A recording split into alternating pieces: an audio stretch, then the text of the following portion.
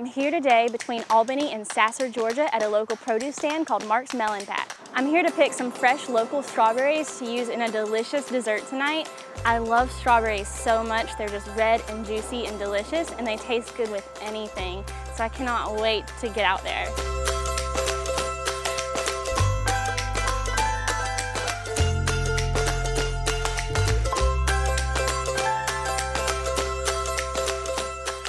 So Mark, how did Mark's Melon Patch get started? Well, back in 1981, I started with a 5-acre watermelon field that my dad helped me. I was able to use his equipment and pay him for all that. And started out just got permission to put the watermelons that we raised there on the side of the road up here, right where the melon patch is now.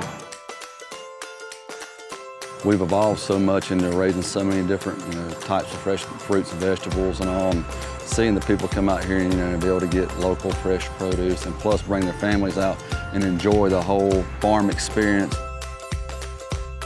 Tonight I want to make a dessert with some fresh strawberries, and I see that you have this huge strawberry field back here, so I think we need to go pick some.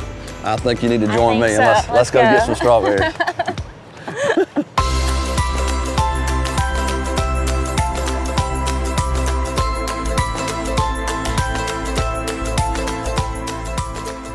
I love to make strawberry shortcakes with these. I also love to just chop them up and put them in Cool Whip and a little bit of dry vanilla pudding powder. Oh, wow. And then you sprinkle graham crackers on top. You need to bring me some of that. Oh yeah, so good. The redder they are, the sweeter they are. I'm excited to make my dessert tonight. You're gonna bring some by here, I guess?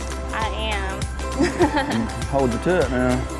So, do people bring their own buckets or do you supply them? We supply the buckets, okay. Right. Because if I brought my own bucket, it would be my car and I would just throw them in there. Oh, yeah. So my bucket's full. I'm about to go up front and pay for these bad boys and maybe look around a little bit more.